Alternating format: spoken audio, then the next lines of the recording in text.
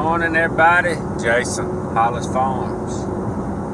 Pretty early this morning. Hasn't been daylight long. It's getting daylight, seems like a little later. First thing I'm going to do this morning, I am carrying the Titan down to Columbus Nissan to get them serviced and get it serviced and rotate the tires. I'm a little past due, but not long. I got up pretty early this morning, just kind of piddling around, waiting on time. I'll try to be the first one in line, everybody can get in and get out. I got a bunch of junk off my dash this morning, just for the fun of it. Spare hats, binoculars. Gotta have toilet paper.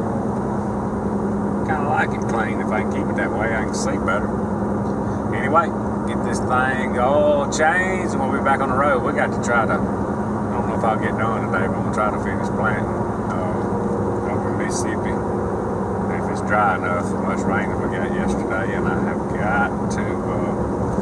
got a couple of batteries. I don't know if I'll get them swapped in the hog traps today or not. But anyway, we're gonna make a day of it. Alright, y'all, got my oil changed, tires rotated. Feel kind of funny since I've got this truck going down there and getting the oil changed. I don't think I've ever owned a vehicle that I didn't service myself, but it's pretty cheap to do that, and plus this truck's got pretty good warranty on it, and up to 100,000 miles or 5 year, pretty much bumper to bumper. So I've been letting them do it, so we always got records, and in case something happens, it won't be as hard to get something fixed. But anyway, got fixing to be 40, it'll be 48, over 48,000 on these tires today. I thought it was a little more than that. Got them rotated again. This may be the last time, I don't know, but I was talking to the guys at the tire place, Bates, the other day. And he said, man, how many miles you got on that thing, on them tires? He said, that's good. He said, I tell, and I know you go on gravel roads a lot, and we do, and gravel's rough on them, but so if we get, I think if we get over 50, we'll be doing really good for what we do. And you know, you pull some trailer or whatever every once in a while, and just kind of, and it's loaded all the time too, always got something in it. But real happy with the tires so far. So, but anyway, running back by the barn, pick up Pete, and we got to go. I think the first thing I'm gonna do, the loggers are not working this morning because we got that rain. I'm gonna go check everything out and make sure, hopefully they can work tomorrow.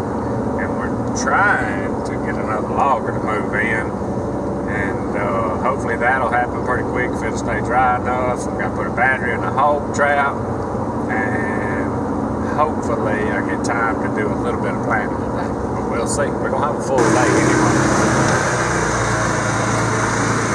Alright, the first thing I'm going to do is run in here and swap these batteries and freshen up the corn pile if we need it. The battery lasted a pretty good bit last night, but not all of it. Swap that and see how it goes.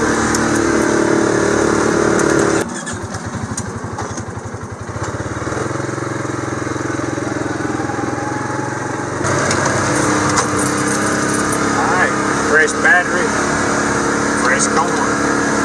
Waiting on the hogs now.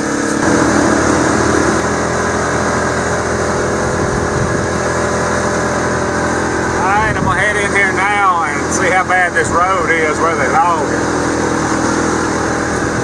Not sure how much rain we got down over here. I don't think half inch or so maybe. I think that'll be alright. I think it's just gonna be wet right on top.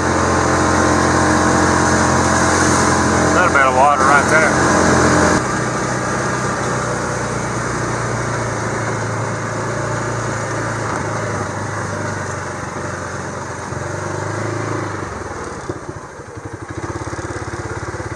Just a little wet right there, but I don't think it's going to be bad by tomorrow. That sun hits that today and it's going to be alright. I think we're going to be alright. Ride it out and see. I think it's just wet right on top.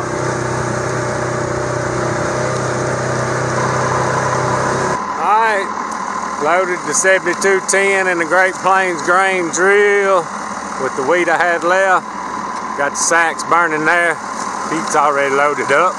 We're gonna go try to finish planting. How you doing, man?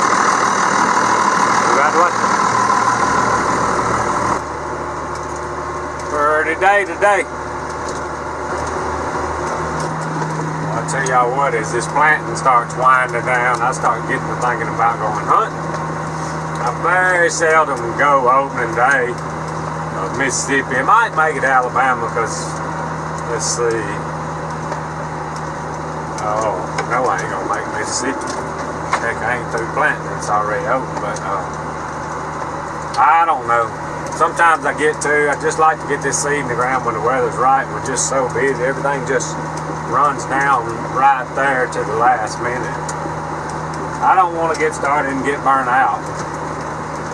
We're going to get to do plenty of hunting, and I'm about to get ready. I don't like hunting in the heat no more, even though that early season is some of the best time. Just don't hardly do it anymore. Got some big racing coming up. We want to make sure we get some of that. So we're going to have plenty of time though.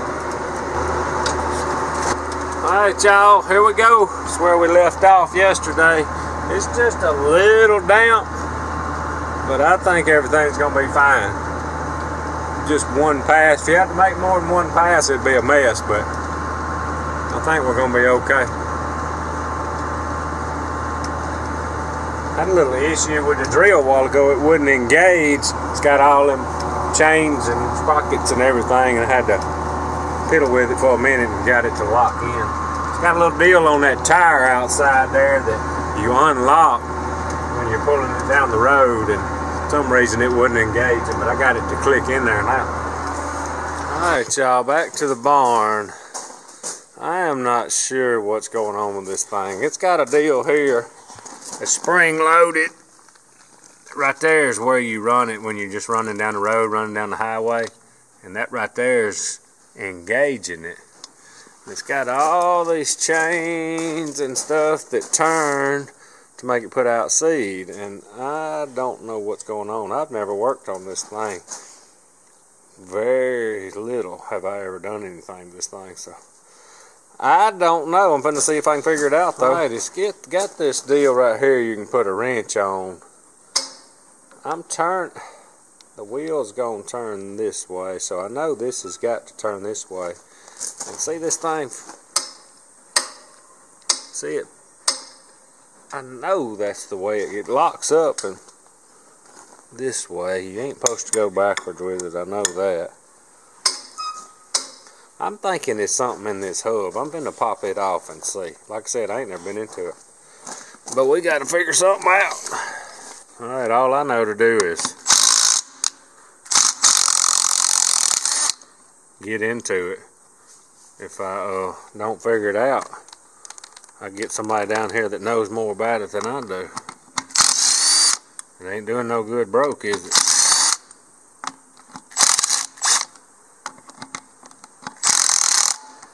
I'm not sure what I'm fixing to get into. Alright, so this thing has got this spacer that goes on there, and then this pin is supposed to jump in them grooves right there. I don't see what the problem is. I really don't yet. I don't know why it's clicking when I try to turn it. I'm gonna try to put it back together with the pin in it where I know it's in one of these holes. Alright y'all, so I got her jacked up. And I took the hub apart. That's not where it's at, because it's engaged right now. I'm spinning right there, I'm turning right there, I'm turning all the way out to here. It's in this little clutch deal here for some reason. That's not locking up. I ain't never fooled one of them, but I am fixing to take it apart right here and see if I can make it engage. Alright y'all, so I did. Pete's wore out after all that work. Anyway, he's taking him a nap. I did all I thought I could do to the grain drill. I think I figured out where the problem is, but I ain't quite sure what's going on there. But anyway, we've got a mechanic that works on our stuff when we need him, so I can give him a call and get him to operate on the grain drill or see what's going on. But anyway, so sometimes I don't mind working on stuff, but sometimes you can't figure it out. It takes 3 days to figure it out. Sometimes it's just best on us to call somebody. But anyway, I am headed back to Alabama to see what we can get into there.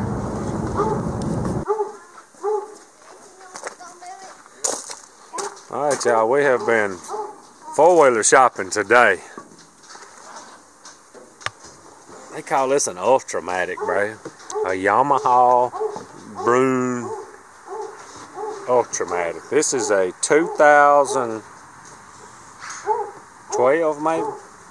What did we say it was? 2008. This is a 2008. Get this thing unloaded and we'll explain why we got it. 2008 Yamaha Bruin, whatever you call it. It's gonna be just what we was looking for.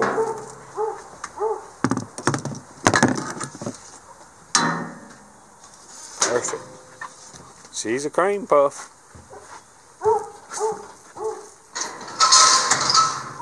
Let's see if we can figure out how to run it. It's an automatic. Whoa! Ain't got no brake. Got front brake. Alright, we got front brake only.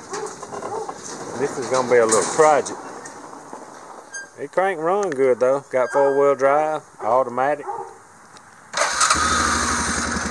Smell like a leaking gas. It's on reserve. It must be out. You ain't supposed to leave them on reserve. I wonder if it's out. Probably out. It's got some in it. Alright, we figured out. It's got an automatic. You got to mash your foot brake to get it in reverse. I really ain't test drove it much. We're fixing to. Alright, got a mash brake. Uh-oh. There it goes. You got to push the button right there. That's for 4-wheel drive, 2-wheel drive.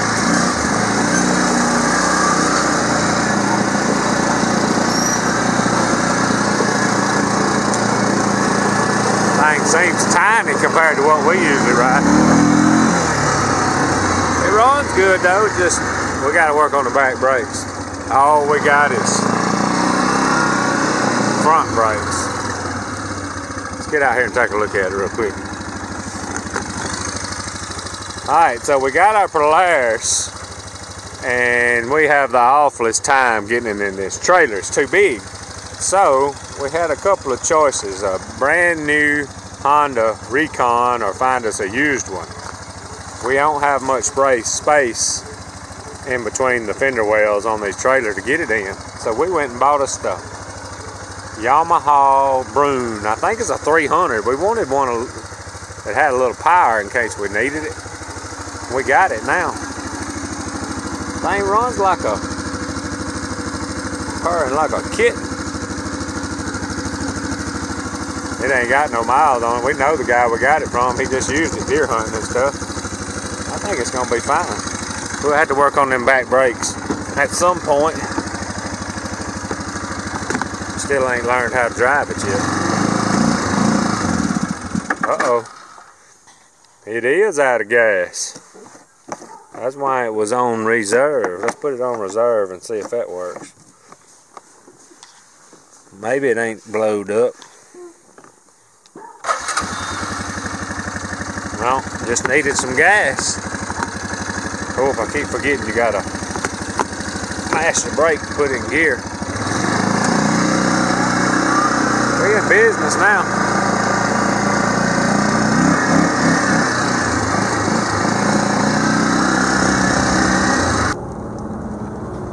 Alright, y'all, so a little bit more on this 4-wheeler. It's a Yamaha Bruin or whatever it says, 300.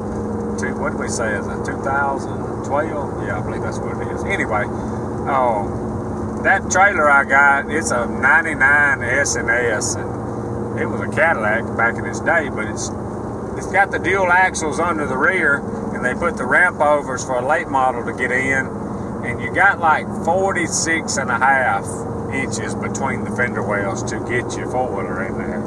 And the other trailer we had, the Intake trailer, I didn't have to have ramp overs or anything for the street stock and all, and the Polaris we got would go right in there. And then we didn't keep it real long, sold it, and got this S&S trailer.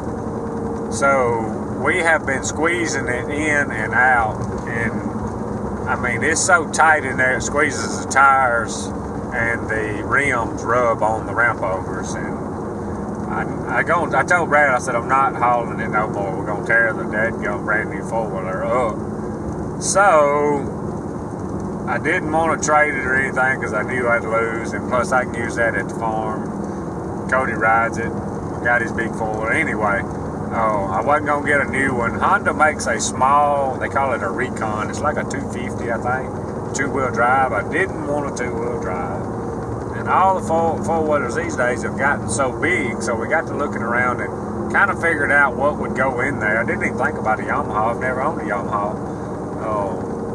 I was looking for a Honda. I think an older Foreman or Rancher maybe would go in there. But anyway, we found this one, and this is a guy that I've been knowing for years, and he's got that one and has bought a new one and was selling his old, bought one just like it. So I thought if he's going to buy another just like it, it's bound to be pretty good. But anyway, it's really narrow, needs back brakes, and other than that, it's about it. I mean, it's used, and that's fine with me. It didn't matter. It's going to go in and out of the trailer nice and be perfect. So that was the deal on the four-wheeler. I didn't want to get one, but that thing, it'll just pretty much stay in the trailer all the time. Be easy to get in and get out. I mean, most of these four-wheelers these days have gotten too big anyway. But anyway, Daddy told me he went down there and he had an issue with the drill like that before and thought that he knew just what it was. Well, he called me a little bit ago and said that wasn't it either. So we're not sure what's going on with the drill, but